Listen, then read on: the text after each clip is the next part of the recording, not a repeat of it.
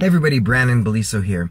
Today I want to ask you, in the words of Cat Williams, are you in tune with your star player? And what I mean by that is, are you very clear about who you are based upon your value system at a heart level? Who are you? What do you stand for? As I say, if you don't stand for something, you'll fall for anything.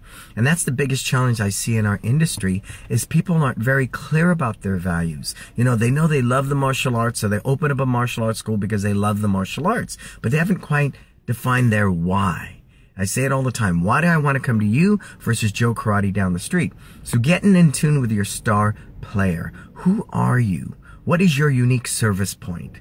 What do you represent? If I'm a mom and I walk through your door and you say, because we teach focus, discipline, we're a black belt martial arts school, family center, it's the same thing everybody else has said for year after year after year.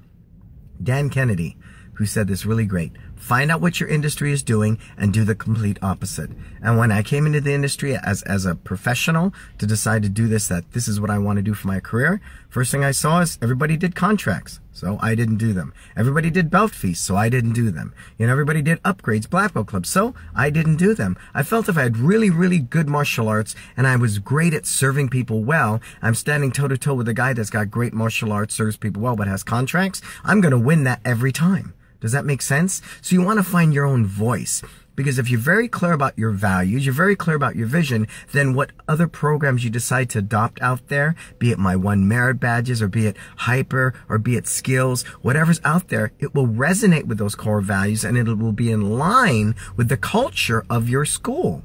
Talking to a guy the other day, I said, what is your black belt in? Taekwondo. How long have you been doing Taekwondo? 30 years. Then why don't you make that the core root product of your school? You have all these different programs, and it's kind of like being at that buffet in Vegas. Chinese, Mexican, Japanese, American. It's got all these varieties of food, but are any of them really, really good?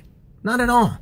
I would be more trusted in you, and you would market it better if you promoted your 30 years of Taekwondo experience. You feel me on that? Instead, you're going to go to some convention and get a program that you've learned in 8 hours certification or online, and that's going to be more believable when you market and sell it and promote it? I think not. I think not. So this is Brannon Beliso, and I'm asking you, get in tune with your star player. Know who you are. Take no prisoners. Make no apologies. Know who you are.